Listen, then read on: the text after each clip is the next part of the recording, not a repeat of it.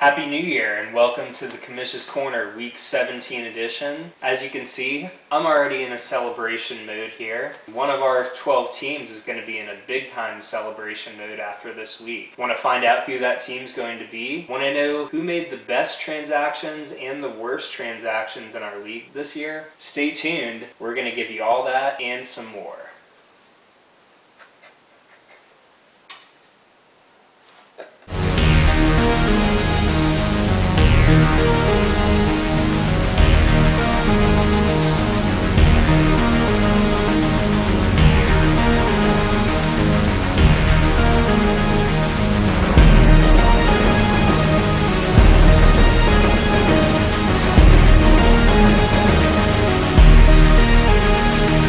First we'll go to the Consolation Bracket Championship, aka the Championship of the Losers.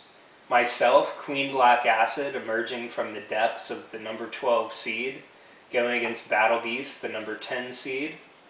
For my team, I've got a couple of guys who are really going to be fighting hard to make the playoffs. Peyton Manning fighting to keep the Colts in, and Rashard Mendenhall and the Steelers fighting for a first-round bye. In the Sunday night game, I actually think I'm going to get some solid support from both Mike Williams and Denario Alexander as their teams battle to win the NFC West. Battle Beast, I think Joe Webb is going to put up big points from the flex position against the Lions. Reggie Wayne should be getting lots of looks from Manning. Call me crazy, but I actually like Carson Palmer more this week in fantasy than Roethlisberger, because they're probably going to be throwing all day against the Ravens. I do think Hakeem Nicks being out with the toe injury will hurt you. I think this is going to be a close one, but I'm liking my team here, getting some redemption for my 12th place regular season finish. Next up in the third place game, we have City Name Sport Team against Bone Dragon. City Name, your Patriots did a lot to get you here, but now they have secured number 1, and people could be resting this week. I think you're probably going to want to sub in Percy Harvin for one of them.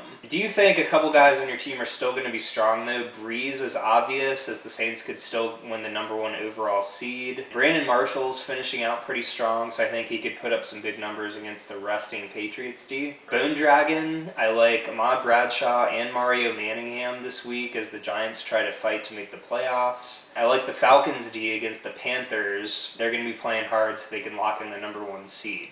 Sub somebody else in for Brady. Don't know if you wanted to be Brian Hoyer. I don't think Brady's going to be doing much beyond the first half. So with several resters in this matchup, I see it being a low-scoring affair with City Name Sport Team coming out on top. What you've all been waiting for, the League Championship. The Brothers Fletch going head-to-head. One more time! Hey, keep drinking that Fletcher Kool-Aid. I will. Fletcher Kool-Aid. Fletcher Kool-Aid. Fletcher Kool-Aid.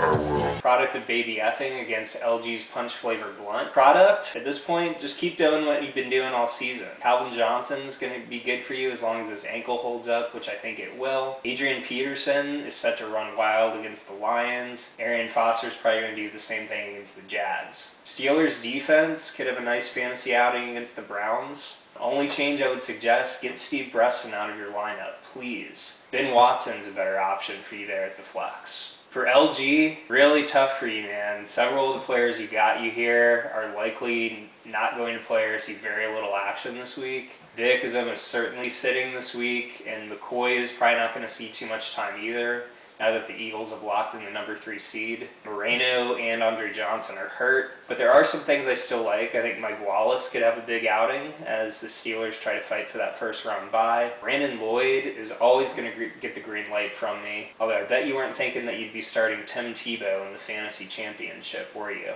LG Blunt, again, should be a good play, and I like the Packers defense, as the Bears probably aren't going to be having much to play for here. So after a fantastic fantasy season, I think it may actually end up being that Tuesday night game that comes back to haunt LG's Punch Flavor Blunt. Joe Webb and the Vikings taking out the Eagles, it made them get the number 3 spot. It made Vic probably not go this week. It made LaShawn McCoy probably not go this week. Completely changes your team. I think that's going to be the difference maker, and Product of Baby Effing is going to win the championship. One more time.